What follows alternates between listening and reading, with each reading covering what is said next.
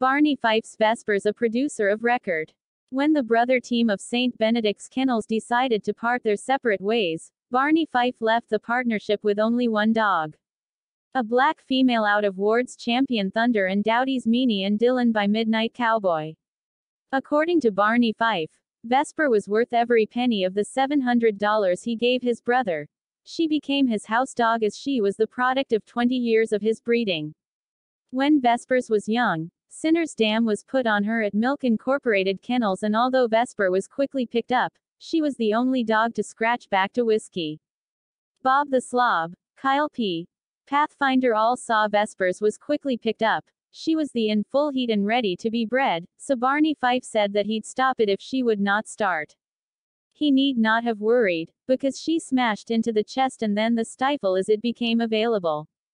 Brian did not know it, but the opponent Stormy was a one-time off-the-chain winner, co-owned by Kyle and Beach Boy Billy, sired by Denny's Champion Beau out of Milk Incorporated's trick bag. Stormy got on Vesper's nose and got her out of her rear end. Vespers tried, but could not get past Stormy's face chewing. The swelling was so bad that Vespers was doublet fanged.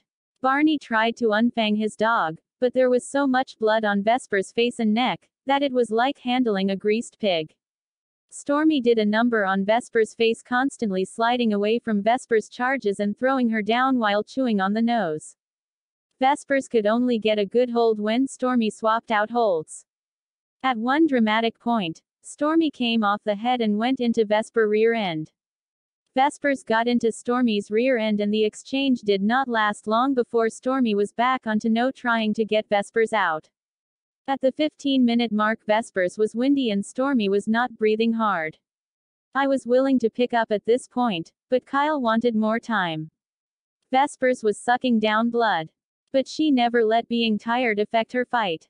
If anything, she became more violent, actually shaking Stormy completely through the air. She'd pant 2 or 3 times in hold and then shoot for a good hold. Stormy did a good job stretching herself back out of the sea way, avoiding Vesper's constant rooting into the throat. They stick broke them and scratched 3 times each. Vespers was like she was shot out of a cannon.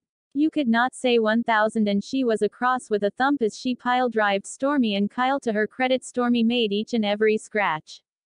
At the 25-minute mark, Vespers was finally able to land the heavy shots she was trying so desperately to land. Sheck was on a down Stormy with full leverage in the throat, so it was stopped before Vespers could really hurt Stormy. Barney Fife was surprised and saddened to learn that Stormy died later on that night from internal injuries. Vespers was biting extremely hard, and just those few deep holds in the throat and stifle was enough damage to kill her. That was the second roll. Vespers got deep in the throat and chest, immediately killing the bitch in 8 minutes. This time she killed a well-regarded bitch with a defensive style in 25 minutes in front of a lot of dogmen. Barney Fife received a good offer for Vespers, but refused it. In Vespers' first and only match she into was matched handyman Vice Grip at 41 pounds. Alan handles Vespers, while Jack handles the buckskin named Vice Grip. Both bitches underweight. 2 hard-mouth bitches set an insane pace. Vespers is all offense, but Vice Grip is destroying her face. Vespers takes a terrible face chewing and is fanged, but comes back hard in the chest and throat. At 28 minutes James concedes the match. Vice Grip refuses her courtesy scratch. Vespers acting like she was literally losing her mind. Vespers shoots out of the corner like a bullet headed to a target for her courtesy scratch. Vespers won Best in Show trophy, and her son won Gamest in Show. Last I heard she was bred to a son of Banjo and was then spayed. I am not sure about the spaying, but I am pretty sure. Extreme Kennels have this blood. Close, and it would go great with Panther blood, and the dogs are all a bulldog should be.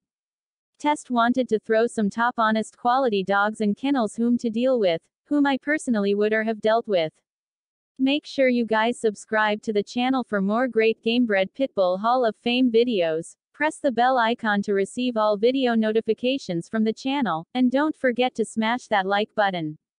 Thanks for watching.